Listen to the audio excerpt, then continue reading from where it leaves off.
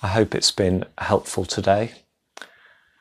And over the weeks ahead, as we wash our hands, let's remember to say sorry to God. Let's use it as an opportunity to ask him to wash us clean, to cleanse us of our sin. And also to remember the example of Jesus, washing feet, serving and loving others. Do join us on our website on Easter Sunday.